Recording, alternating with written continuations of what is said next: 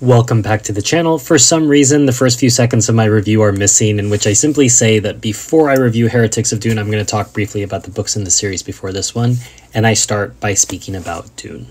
It happens when plans of centuries of millennia get subverted by chaotic free choice. Dune Messiah is the falling action of Dune, and we learn about the fate of Paul Atreides, his wife, and his children, his sister. Children of Dune is a completion of this trilogy, and it sets mankind up for the era of Leto II, the God Emperor, which is the title of the fourth book. But there's a 3,500 year gap between the end of the third book and the fourth book. And I've reviewed God Emperor of Dune. You'll see it in the links at in the description of the video. A lot of people didn't like it. It's a lot of talking. It's a lot of philosophy, not a lot of action, which is not what's going on here. So another 1,500 years passes after the death of the God Emperor, and we have Heretics of Dune. And I suppose that's one thing that if people didn't like God Emperor and they didn't like the philosophical focus, and they wanted to see a bit more of the action, you're going to get more of that here, especially in the second half of the book. So if you felt that was missing and you're not going to get that anymore, then I would just encourage you to take a look here. That if you gave up on the 6-book series, please give Heretics a try. I think you will potentially get back into it. I've said before that I didn't know how Herbert was going to keep us engaged across thousands of years, because part of how you read a book is identifying with characters, wanting to know what happens to them, wanting to see the good guys succeed, the bad guys punished. And how do you do that over thousands of years? Well, the trick is we do that through the Atreides bloodline. So we see the Atreides bloodline recurring, and we identify in part with those. One of the main characters in this book, Bashar Teg, is not only part of the Atreides bloodline, he's said to bear a strong resemblance to Leto I. He's recognized by Duncan Idaho, once again a clone, known in this series as a Gola. How are we able to connect? We have Duncan Idaho in book 1, and we have Duncan Idaho here in book 5, and I'm pretty certain we'll have him in book 6 as well. We also have the Bene Gesserit. So the Bene Gesserit have been with us since book 1. They're going to be with us all the way through book 6, and they're part of what I would consider potentially the biggest theme of Dune, which is power and control. Who is in power? Who is in control? Who is content to appear to be in power? And who is intent on actually holding the power? And in book 5, the Bene Gesserit come up against a very formidable opponent in the honored Matres, which, as best as I can surmise, and I haven't dug too deeply into this, these are potentially descendants of subverted Bene Gesserit that went out into the scattering, that big explosion of exploration that happened after Leto had purposely repressed the human race for thousands of years, I think, in order to create this great explosion, this great curiosity, and then see what would happen when people came back. He foresaw all of this.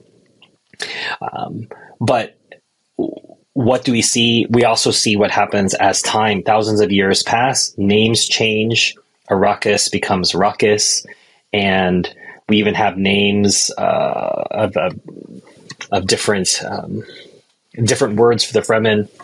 You have this change of culture over thousands of years, and that makes a lot of sense.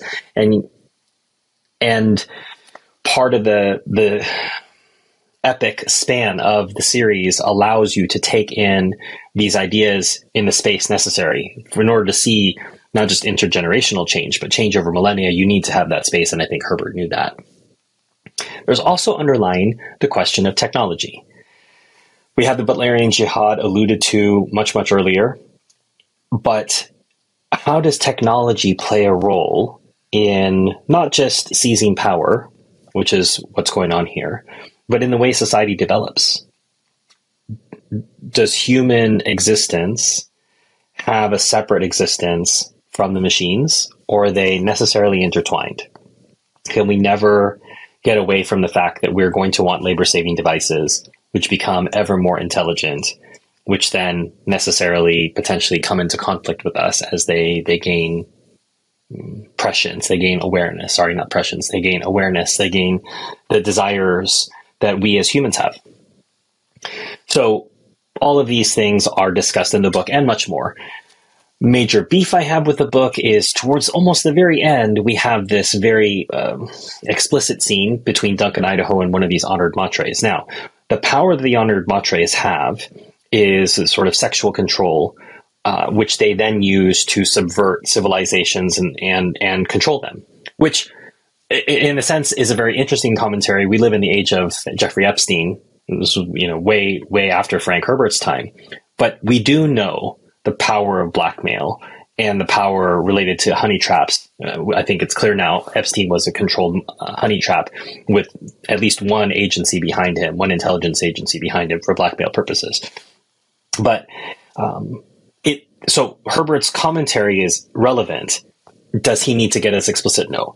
And when you get to that part of the text, feel free to it's like a couple pages and you can just get past it. It's effectively Idaho countering the power that is trying to be exerted on him.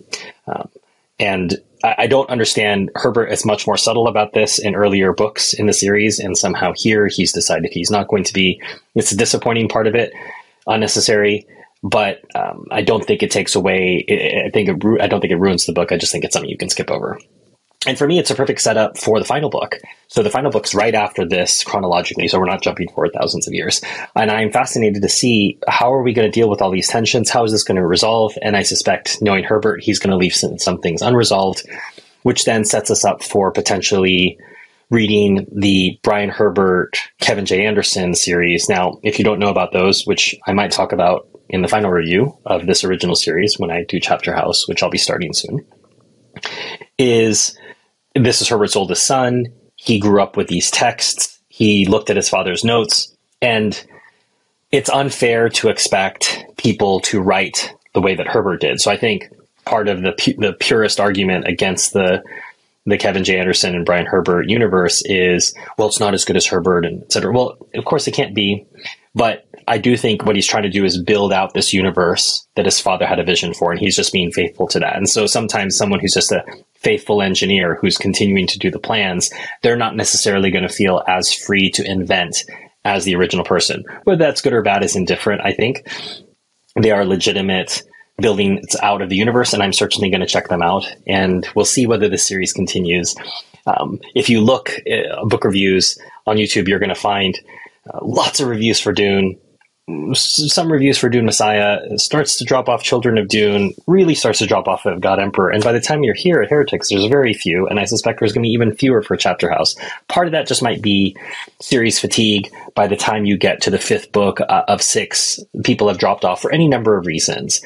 The reason I think I'm with the series and I'm going to finish the series is because I appreciate and like what Herbert is doing and is trying to do in the series. And yeah, I'm going to keep going. Now I'm going to get to the last book, and I encourage you to do so. And if you felt kind of out of the game after God Emperor, please let me encourage you to potentially get back into the game by checking out Heretics. As always, if you like this review and you want to encourage someone else who's maybe waiting for the Denis Villeneuve release, part 2 of the Dune adaptation to film, this might be a good time for you to get on a reading kick with a friend or two and get through this series potentially before the second film comes out. Hit like, hit subscribe. If you'd like to say thank you, feel free to send a super thanks. If you'd really like to get more engaged with the channel, if you'd like to go back and check out other videos, please feel free. You can become a patron, a Patreon, or become a member of the YouTube channel. You'll get early releases to videos like this, as well as the ability, there's the Amazon wish list there as well, to suggest books. I send them up my way to bump up to the front of the line. I can't guarantee that will happen, but I will certainly give more consideration to one of my patrons and my members than I will to a random commenter. But do feel free to comment. I'm always looking forward to suggestions in the comment box from people who have read so much more than me, have so many more insights. I learned so much from the comments, so thank you for that. As always, enjoy your reading.